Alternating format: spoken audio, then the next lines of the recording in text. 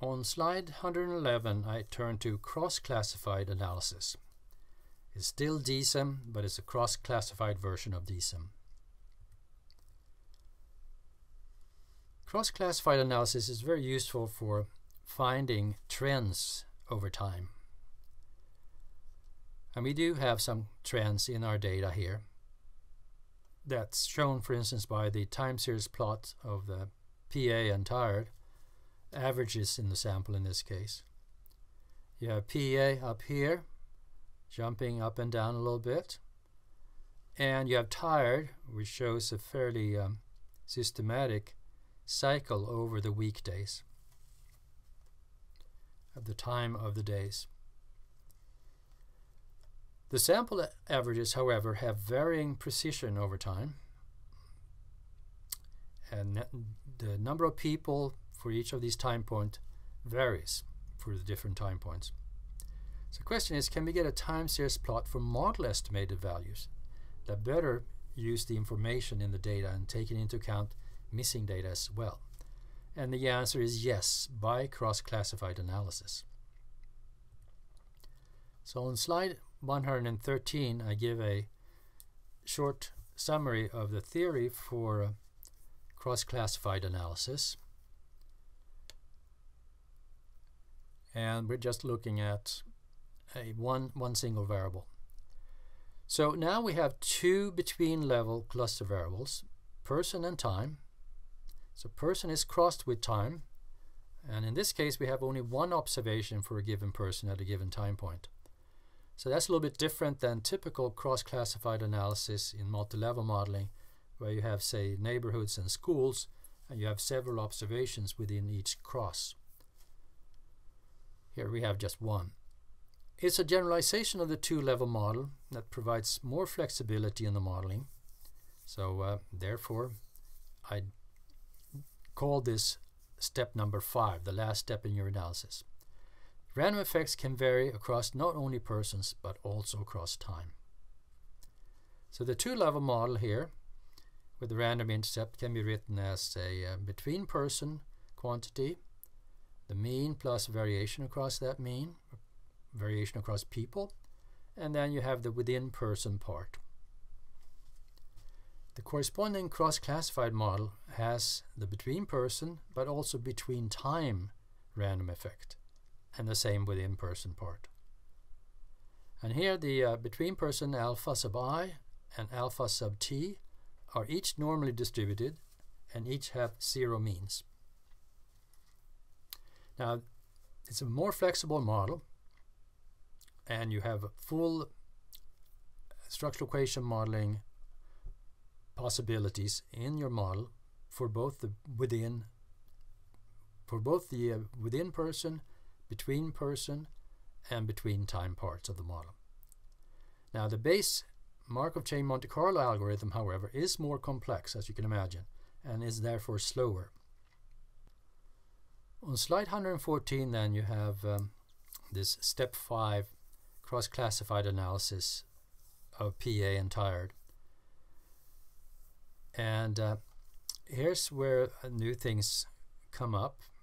You have the t-interval, naming of the analysis of the analysis variable time that you give, and that then also plays the role of the second cluster level. You have ID and time, and you use type equals cross-classified, and you may want 2000 iterations at the very least, and thinning, and if you can, processors equal 12, which makes it a little bit faster than 8 processors on my computer. But if you don't have it, you'll be fine with 8, but you probably should get a computer that has at least the capability of doing 8. And the model is you do the auto regression for each of the two variables, and then we have that lag 0 model, PA on tired and tired &1 as well, and then tired on PA &1. That's within. Now the between ID is then PA with tired, which means that you have variances for both and a covariance. But then we also have between time, and you have PA with tired, variances for both, and the covariance across time. And note that we work with factors here in the plot command for future use. So on slide 115 then, I'm comparing the two-level and cross-classified estimates, and I'm looking at standardized within-level estimates.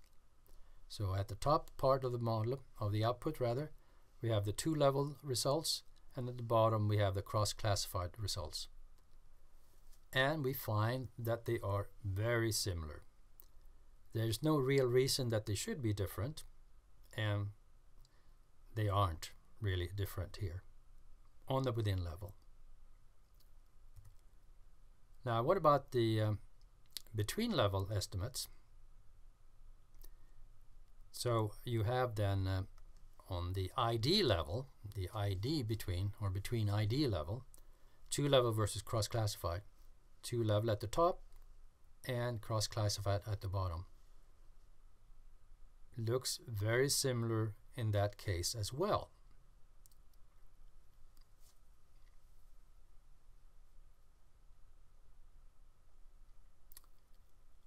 So yeah, no important differences on the between ID level either. On slide 117 then I look at the between level estimates for cross-classified analysis alone, for the between ID level and for the between time level. So we have then the what's of particular interest here are the means, and the variances rather, for PA and tired. So these are the variances across individuals, and down here we have the variances across time. And we see that the variation across time for PA is rather small, and it's if you take this divided by 0.738, it's only 0.02, very small fraction of the between person variance. For tired, the fraction is a little bit bigger, 265 over 1.550, so 0.17 versus 0.02. So we have more across time variation in the tired variable. The covariance between PA and tired also is different, and the question is how you interpret that. That would take a deep substantive dive, which I'm not going to attempt right now. Turning to slide 118 then, I'm do again the standardized results for different t-interval choices. So you have t-interval 1, t-interval 2, and t-interval 3. And I'm going to focus on the within level results here.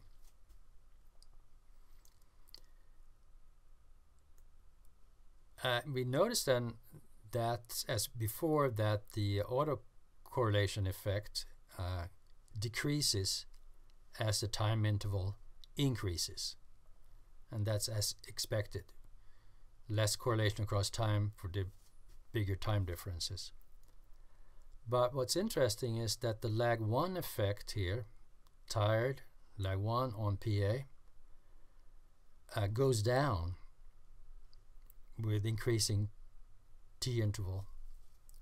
So the time distance is longer, the effect gets smaller, also expected in a sense. And at the same time then, the lag 0 effect goes up as the t-interval goes up. So the contemporaneous effect becomes more important as the time interval increases. Now, it's not a huge difference here, certainly not between time interval 2 and time interval 3. So once again, we're not that sensitive. The results are not that sensitive to the choice of time interval.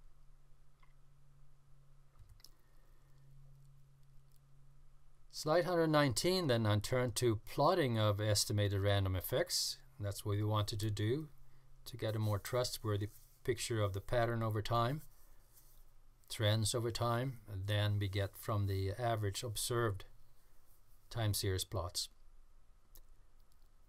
So now with cross-classified analysis with cluster of ID and time, we have two between levels, and internally in Mplus they're referred to as level 2A for time and level 2B for ID.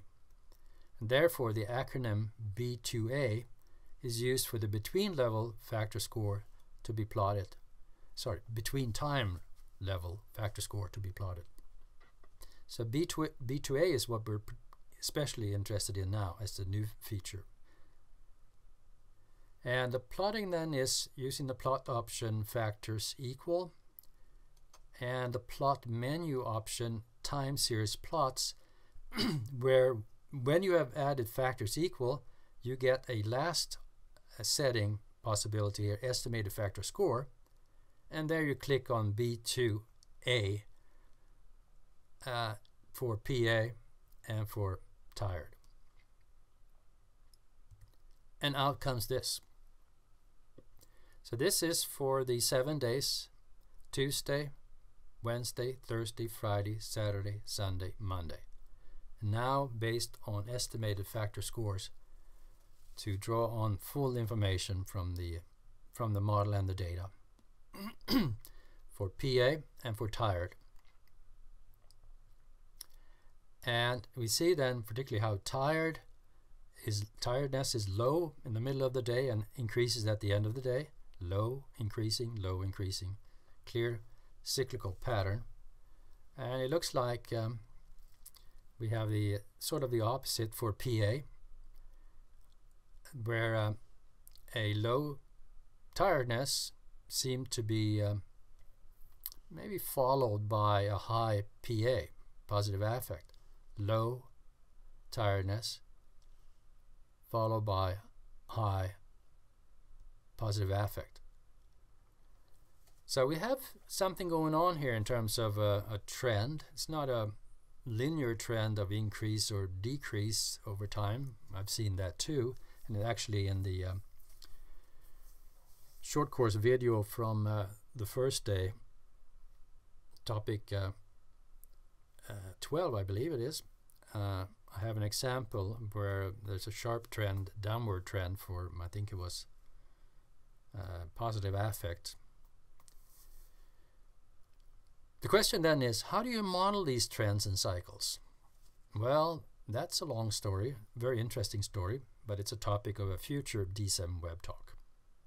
But for those who can't wait for this future web talk, I gave some statistical background for cycles modeling already in 2017 in the Mplus short course topic 13 part 8, where I discuss a heart rate example.